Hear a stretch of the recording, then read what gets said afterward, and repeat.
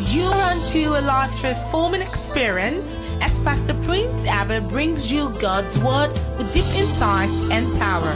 God bless you. I hope you would get this message and stay on it again and again. And I hope it is okay, dear. Make sure you get them the messages. Get me even this one ready tonight and put it on YouTube.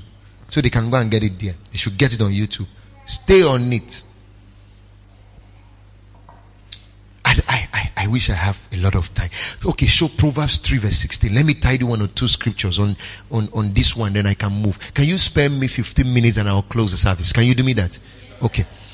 Look at this. The value for literacy and the value for knowledge and wisdom is what I want to show you now. For those of you who think money is your problem, it's not first money. It's what you know about money. It's what you don't know about money that is your problem. Look at it. It's a length of days is in her right hand. Who is the right hand here? It's wisdom. If you read up, down, you will see it's wisdom we're talking about. So length of days is in her right hand. In her left hand, riches and honor. Riches, money. But what do you get for getting money? It's called wisdom. Another word is literacy. Financial literacy. Get the software and it will drive the hardware. Hardware without software is just a table decoration. Your laptop is a hardware. If there's no software, it's just good for the table. You can't do nothing with it. What drives the hardware is a software. What drives money, physical cash, is literacy. Your knowledge about it. Your knowledge about how it works. So if you don't know when dollar is up, you don't know when dollar is down. Some of you don't know when to invest and when not to invest.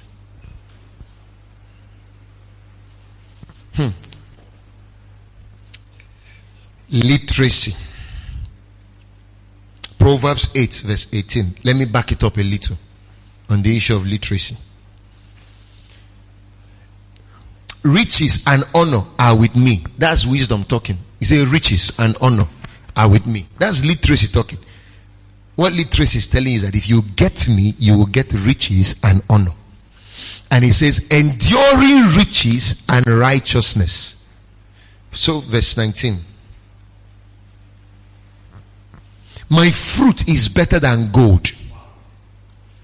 It's a literacy. The fruit of it is better than gold. Yes, than fine gold. And my revenue than choice silver. So literacy has revenue. A man who has literacy has money. That's what he's saying. He said my revenue than choice silver. Verse 20.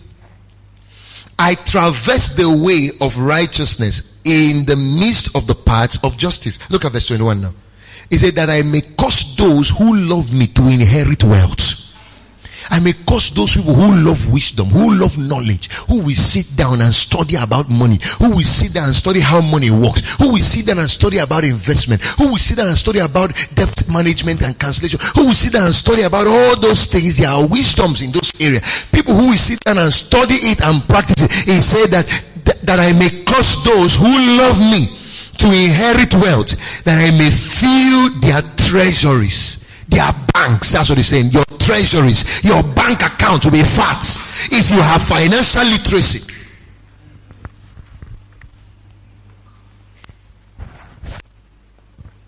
He said your accounts will never be any more empty.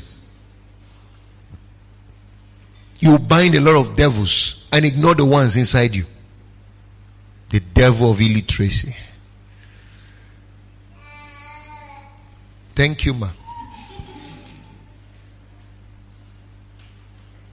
Amen. Are we together here? Oh, because of time, I can stay on this issue of literacy. Maybe on Sunday I will talk a little. See on the financial thing. So on Sunday, we're going to delve a little more into financial literacy. Ooh, I'm going to be showing you some dangerous research centers and all that. Some trends now in the economic world and what you should be looking out for now, what you should be projecting, what you should be studying, where the world is going now, money-wise. I'll be even showing you Places where if you get money and invest in it with small capital, you are a millionaire within a few months to come.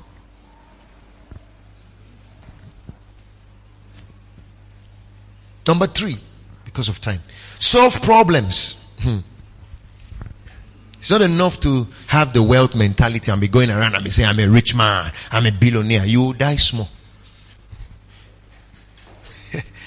I'm big, man. I've got money. I'm a big boy. I'm a billionaire. You will die small like that.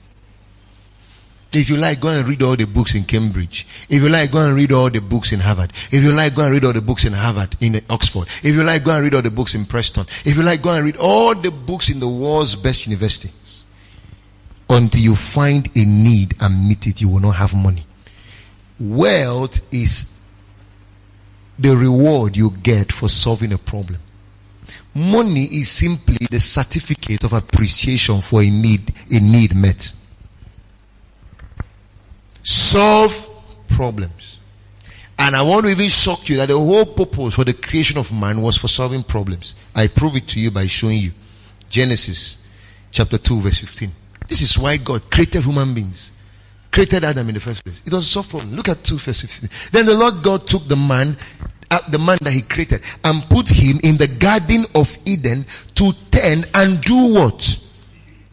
To tend and do what? To tend and do what? Did he create it to be eaten? Did he create man to be going up and down? What was the purpose for the creation of human being? To do what? To tend. There's another translation that says to walk and keep it. Another word for this tend is to walk. The purpose for the creation of man is to be productive, is to have a work, is to do something to earn a living. Let me even give you an example using Jesus, your Savior. Watch him. He was one of the successful men in his time. You think he was a poor man? He was not. He was successful. Why was he? There was no day he was not meeting needs. Every day he was solving problems. You are either solving spiritual problems or you're solving physical problems. You're either solving felt needs or you're solving real needs. Felt needs are tangible needs. Things people cannot do without physically and all that.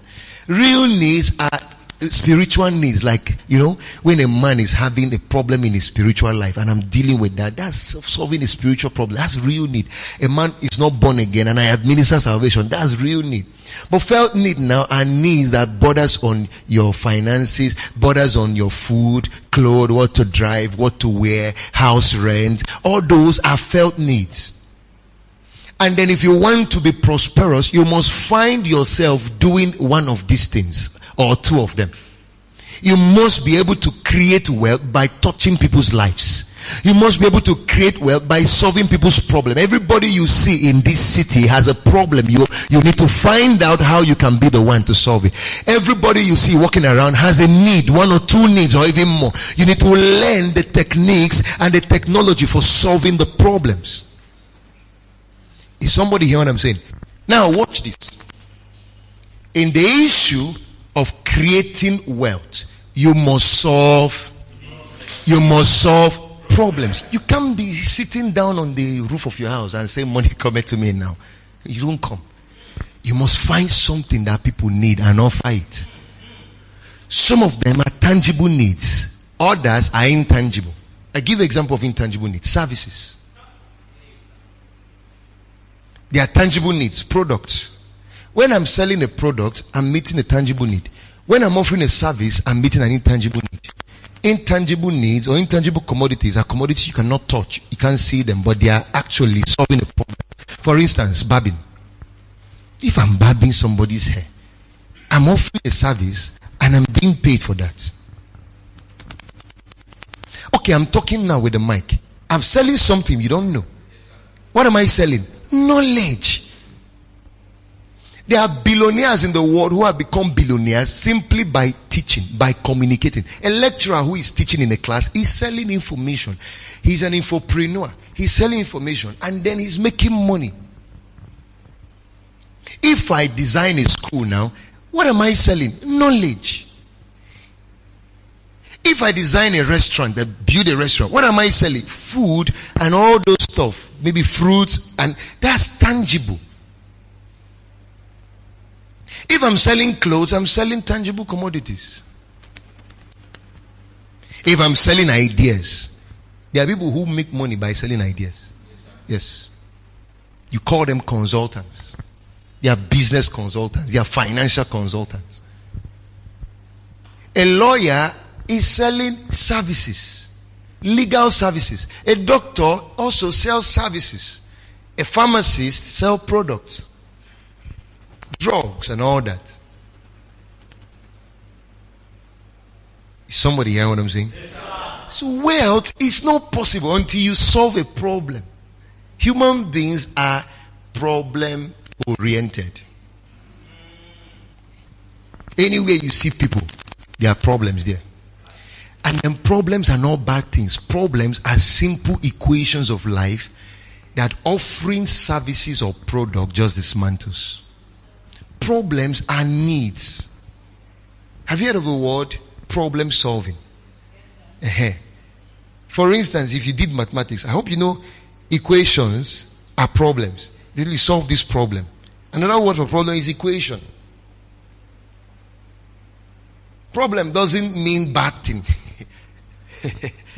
Problem doesn't mean a negative thing like most of you think it to be. Problem is simply a need. Somebody has a need. Just identify it and then solve. And you get money for solving the problem. It can be anything. But you must have ability and wisdom to spot problems and solve them. Look around you. Look around your city. Look around your state. What is the problem you've identified? People are building houses. They may have the money to pay contractors to build it. Or they may have the money to build a house, but they are not the contractors that will build it. A contractor have to build it. He makes money doing that. Another person has money to build a house, but when he finishes building the house, he doesn't have the skills on painting it. You who have skills of painting, you offer your painting skills, you make money doing that. And you see, that's a problem you have solved. That's a problem you've solved. You won't be here listening to me if I don't have solution to your problem. I'm solving a problem now. I hope you know that. The book you're writing with now is a solution to a problem. Imagine coming here now using your pen to write in your hand. How does it work? But do you know that there are notes I took as far back as 10 years ago? I still have them. There are notes I took in my primary school. I still have till now. Till now, I can show you some if you want. Primary school. If somebody did not design that notebook, how would I have kept record of what I did more than 30 years ago in the archive? Anything you see people use is something that was given out of a problem identified.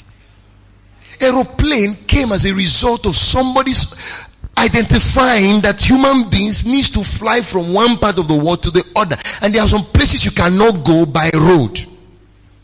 And they spotted that problem and created a solution to it.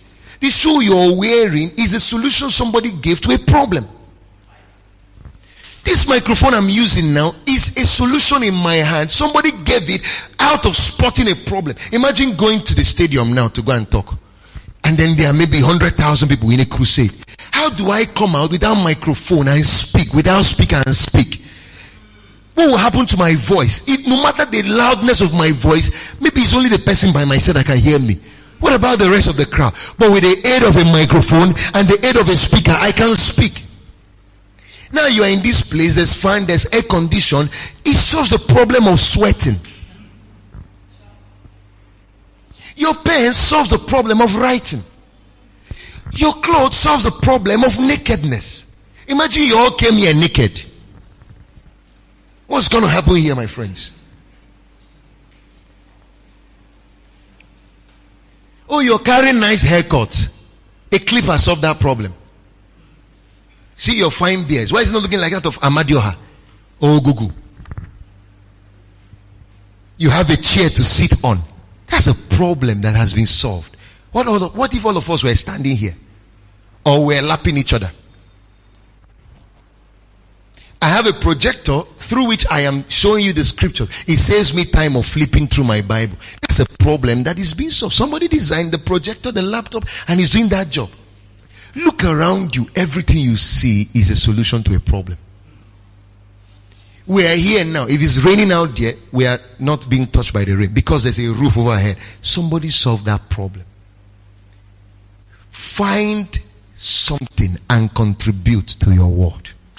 You will never again be poor. Find a way to be a contributor, not a collector. Find a way to be a producer and not a consumer. You will never again be poor. You go to your house now, you will lie down on a bed. Somebody is making money off that. By providing a bed for you, he's making money. You're using phones. Somebody's making money through that. You use airtime. Somebody's making money through that. You can't make calls now without airtime. You're using data. One guy is just chilling off in his parlor now and money is flowing into the account. It's just flowing without working, without just flowing. The guy can choose to wake up tomorrow morning and sleep all he cares. Every minute I wonder how that man's phone keeps beeping with alerts. Somebody sent me, some people sent me airtime today. I got airtime, yes. But as they were sending me airtime, another person was getting alert.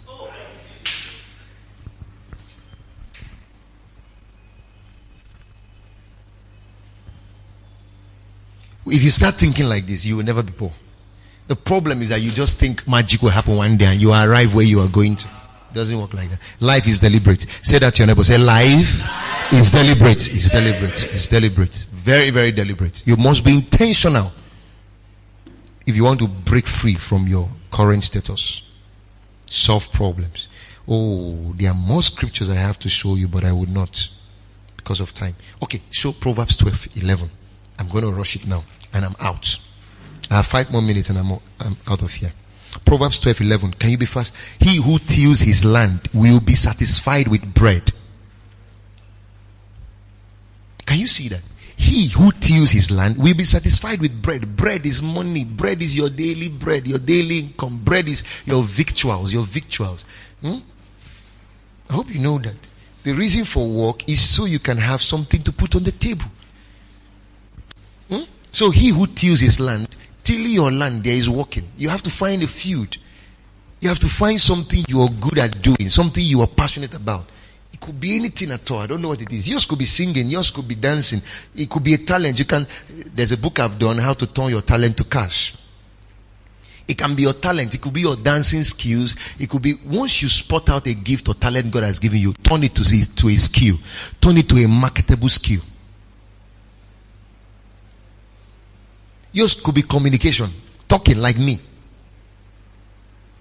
Yours could be event planning. Yours could be comedy. It can give you money. Yours could be boutique, restaurant, anything at all. It can give you money. So find your land and till it. The one who walks, no, give me the other one, please. Okay, let me read this one. The one who walks with his hand will have plenty of food, but whoever chases fantasies lacks sense. Go back to the King James and let me see. He who tills his land will be satisfied with bread, but he who follows frivolity, just follows any wild wind that is coming, is devoid of understanding. Proverbs 14 verse 23, quickly. Proverbs 14:23. In all labor there is profit. In all labor there is profit. In all labor. And when we talk about labor, we're not talking about illegitimate businesses. Illegitimate business is not labor. It's digging your grave. That's what they call dignity in labor. God created labor. Labor is work. That's why in Nigeria there's what they call National Labor Congress. Is it Nigerian Labor Congress? Another word for it can be Nigerian Workers Congress. So the Nigerian Labour Congress, which is NLC, is comprised of all the workers, civil servants and all those whatever you call them. You know, that's the forum for them. That's their pressure group. Just like you have ASU, NASU and the rest of them. So God recognizes labor. Labor is work. Anybody who calls you a laborer is right. A laborer is not somebody who is doing a minor work, as it were. In fact, there's no minor work anywhere. The only minor minds.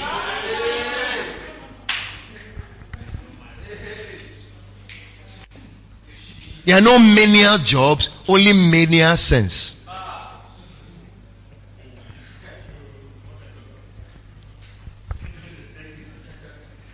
You can take the same minor things people are calling minor, the same thing people are calling minor, and make a paradise out of it. Do you know some people? I saw people who were doing those guys working at church sites. All those people, they go and pick them from the street, pick them from the roadside and all that, and then they just come and whatever. And I was looking at them one day when they were doing work. I said, imagine somebody with sense now builds a company out of this, and then he's CEO, and maybe he calls it Crystal Builders Agency, and he's the CEO. He registers with the corporate affairs with 5,000, and then he now puts on the internet, do you have a degree in civil engineering, or do you have no qualification but you have something to do with building, you like to build, you have whatever, or he say interview holds tomorrow, so and so time. A powerful flyer, put buildings on it, put bricklayers, all those they are messing, you know, what do you call those things? Those pans, head pan, design it well, put chippings one side, put sand, put cement on it, and then put it somewhere. We add value when we build for you. You know, just put whatever it is, and then share it. Anybody you see who wants to build, share it and tell him, are you looking for laborers who will mix your sand, who will turn your chippings, who is going to turn your this, who is going to do your messenger? He said, I have a company that does it. When you go to pick these boys on the road, they charge you 40 naira to lay one block, or 50 naira. He said, in our place we charge 25 naira, and we have speed. We can turn this sand and these chippings with speed. All you need is make sure we don't lack materials. If you go by the roadside, those guys are charging 50 naira. But in my own company, we are charging 25 naira per block. Who would not want to pay half of that money to get you? And then look, how you make money is not per work, it's per turnover. If somebody does 100 blocks for 15 naira, how much is that? That's 5,000. If you're able to achieve with lesser time 1,000 blocks for 30 naira, how much is that? That's 30,000. Who has made more money? The guy who is charging 30,000 has made more money. So how did he make more money? Turnover. Not the job now. It's a turnover. All you need is sense to just package this thing. And then find one or two people of like-mindedness. It's a company now. And then you go from place to place looking for people who are developing buildings, people who are developing structures, and then you can apply. And then you come there with your team. If it's messing the one, you do the messing job, the laying of blocks and all that. You follow the prescription, and then with speed. If it is the mixing, that laborer's job where they do the mixing, you do it. And then they pay per whatever. They pay you and you pay your workers. And you have your own percentage. Depending on how you decide to package it. That's a job they call mania, but it's not mania. How do you see a duplex that is costing about 50 million, 70 million, and then you're looking down on the people who built it as menial people? The problem is not the job, it's the way we think about it. The people who built it are thinking they are menial-minded people, but the person living in it built it for about 70 million or 100 million. But you see, people who are doing the job are like nobodies. It's how they think. And then most of us, you need to learn how to take what people do poorly and do it professionally. I want to say it again. There is no minor or menial job. Just menial minds and sense. Let me also demystify this for some of you. Your problem has become religiosity. You know, when you feel I'm born again, you feel there are some things you can't do. You will be poor for life. See, can I tell you something? You see all these boys, let me use the word hustle, who are hustling out there, doing all kinds of things to survive. Do you know where they are getting the principles from? From our kingdom. That hustling thing you see people do, working hard, is a kingdom principle. When I talk about the next point, you will see it.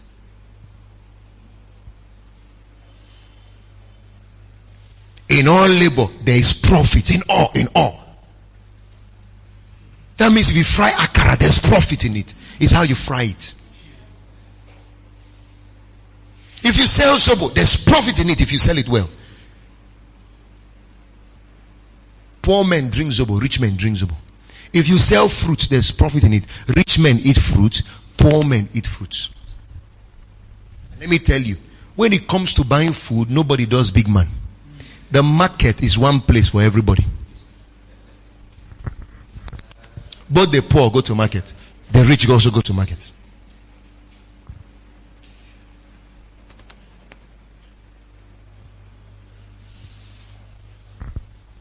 Painting is not a menial job. The problem is you feel I am too spiritual to do that.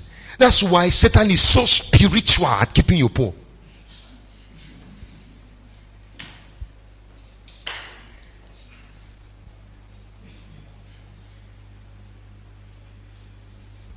Do you know you can get skills on how to repair phone? You'll be a billionaire repairing phone. From repairing phone, you can start selling phone accessories. From selling phone accessories, you can start selling phones. Original ones. People buy phone every day. Phone is one thing people keep buying. There is, in all labor, there is profits. But idle chatter leads only to poverty. Show them that H or that translation.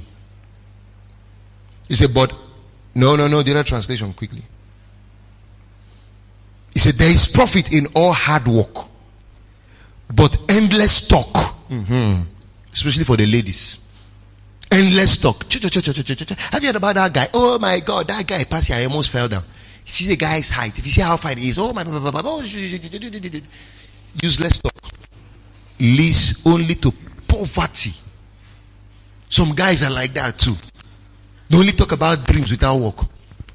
Say, guy, in the next 20 years, any person who is looking down on me now doesn't know what he's looking down on. Stop that nonsense and go and work. Find something and get your life busy with it. That's how we are sure of your next 20 years. Sit down there and be saying the next 20 years and there's nothing you're doing. We're not sure of any 20 years.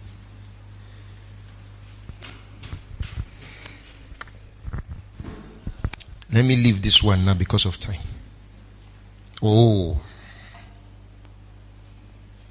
Number 4, increase your network. Increase your network. Another definition of poverty is not having network. Net worth responds to network.